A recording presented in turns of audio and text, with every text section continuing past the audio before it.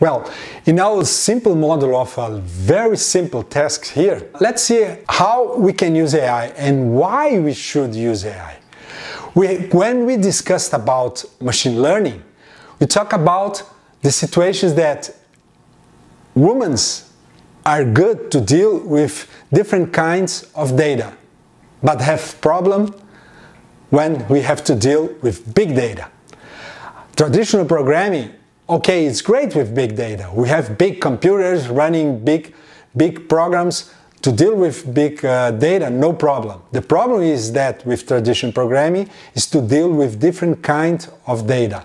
Text, images, sounds, movies. And AI is great to help us in this kind of situations.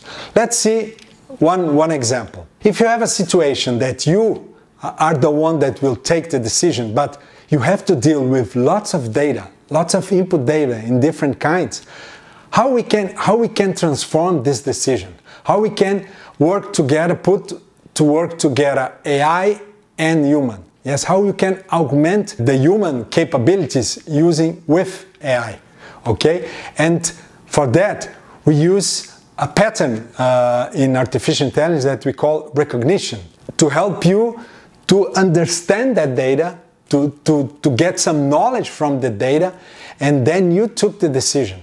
But you use the AI to help you to recognize what is on the data.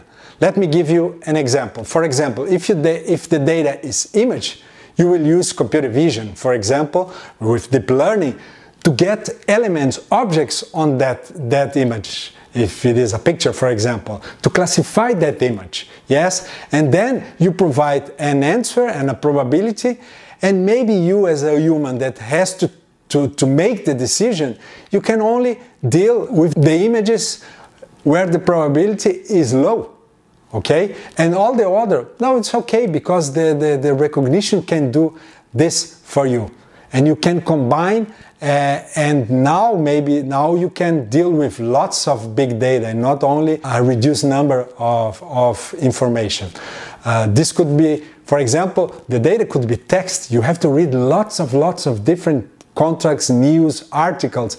You can use natural language processing with deep learning to recognize, to understand that data, to recognize the speech, to recognize sentiments of that, and work together, you as a human, with the recognition, the AI with this pattern of recognition, to make the decision and then continue the process to actions, outcomes, and the feedback. Another example, prediction. You have to define, for example, what is the sales price, as we have seen in supervised machine learning? What is the price that I have to put a condo when I'm announcing to sales? Yes, and to define the price, maybe you need lots of information, and not only the number of rooms or the border where the data is. You can use prediction models to help you to define which number you have to use, for example, to announce a new condo, the price of the new condo. And this is a regression, you will use regression to do that. You can also build a prediction model understanding, for example, text from Twitter, to understand what is the mood of the market regarding your brand, and any other different kinds of predictions that you can use. Again, you are augmenting humans, giving AI the capacity to predict, and you the one that judge and make the decision, working together, human and AI. Another example here is discovery. And what is discovery? It's trying to find some hidden, some patterns that you usually cannot see directly in the data, because we are talking about big data, lots of different data. And when you have this need to understand, to find some patterns, to segment your data, we'll use this kind of discovery. Maybe the technique in this case is not supervised machine learning, maybe it's unsupervised machine learning. It doesn't matter.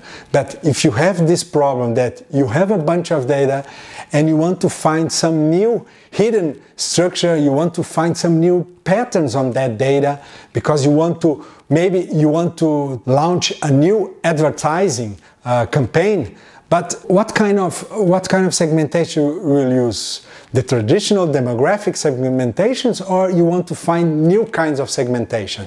And then you can combine discovery patterns here in artificial intelligence to build and to discover this pattern, and you make the decision which are the clients that will receive your ad